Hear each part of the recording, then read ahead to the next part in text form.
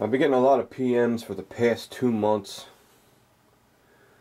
People are really interested in the guy that makes the knives with the railroad spikes. And before I say anything, I want to show what he does. I don't have a knife here. Here's the deal. Bill, Mr. 45 Bullet, really loved that knife, and he wanted to do a video on it too. So since they're so expensive, you know, the guy can't go around, you know, giving everybody knives.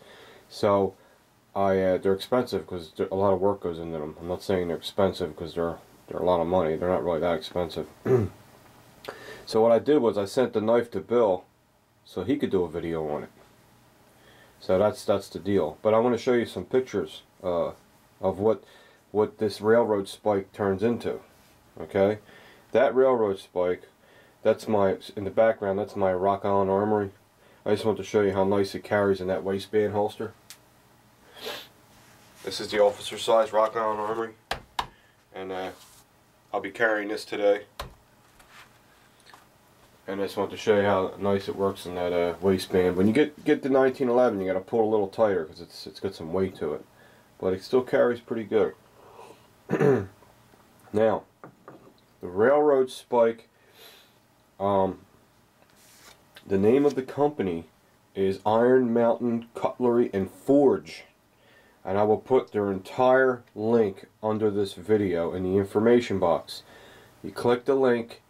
The website will be there. You'll see everything. You'll see the gallery, the home page, contact page, about us, even pictures of him, what he has to do to go through to make this thing. I've worked with steel for years, and I know a little bit about blacksmithing, and it's a lot of fun. If you're artistic and you're pretty good with your hands, you would be good at blacksmithing. You really would. I used to do a little bit of it. I didn't do nothing this extravagant, but I did bend, twist, and shape steel. You know, with a torch and stuff like that. Made jigs and all that shit. But this is a whole other level. This is an art to the fullest. And what he does is he'll get that railroad spike right there, and the only thing that'll look the same is the back part, is this handle. And remember, this will be all buffed and shiny and polished. It looks like a mirror. And then this will be hammered and flattened out. This will be twisted around, and it gives you a nice twist. And let me show you what it's going to look like. He goes from this, and check these pictures out.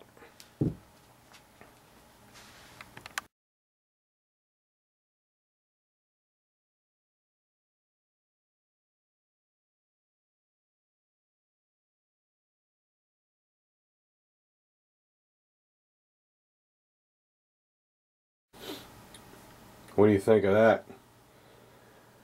They're very reasonably priced. I really want to do this video for this company because they sent me this tripod. You believe that? This tripod, I showed you before, but I didn't really get into detail. This tripod is called a V12 fluid head tripod. If you guys want to get one, that's the name. It's called a V12 fluid head. It's from Davis and Sanford. So just Google it. You know what I mean? But the great thing about it is when you move it around, it doesn't make any noise. Right?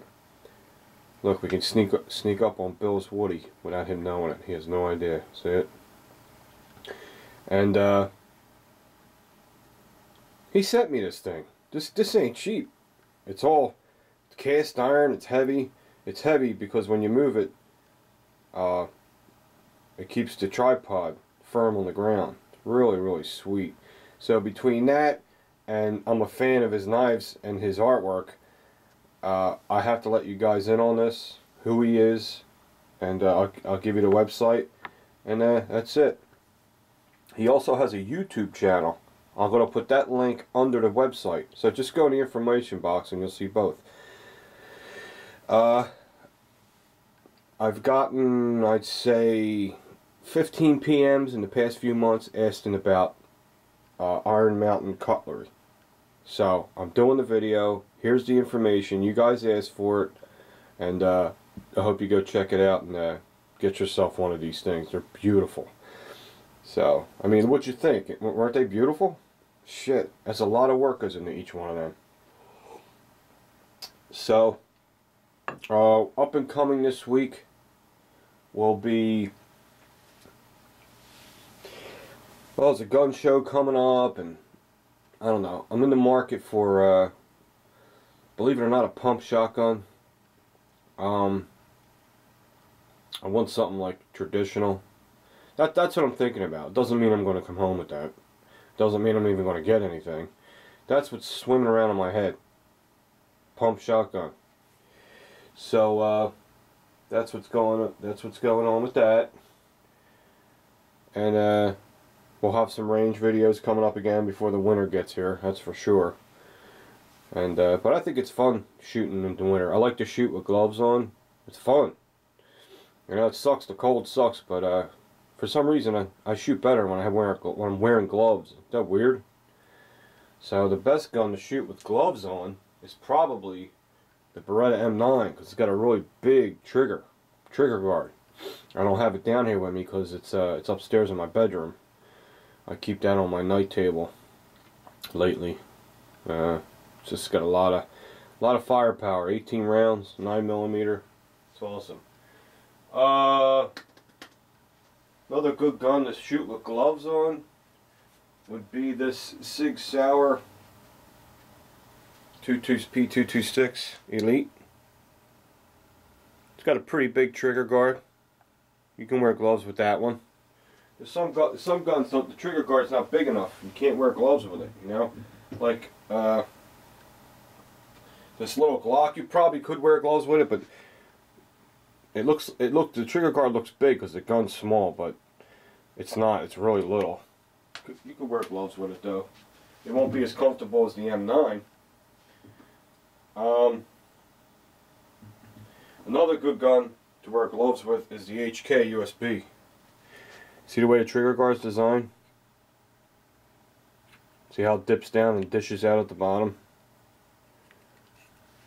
Some guy asked me, what's a good gun you can wear gloves with? 1911's pretty good. It's got a little trigger guard though. So I guess it depends on the thickness of your gloves. I don't see no problem with that. Not at all. It'll work. But I think the Beretta M9's got them all beat because it has the biggest trigger guard. The XD's pretty much same trigger guard as the Glock. This one would be pretty hard to wear gloves with. Unless you got little hands. The P238. But that's about it. Hope that answered your question, dude. This is just an update. I wanted to give you guys this information on the Iron Mountain cutlery website, because so many have been asking for it, and I've been meaning to get to it, and I finally got to it. Alright, I'll talk to you soon, man. See ya.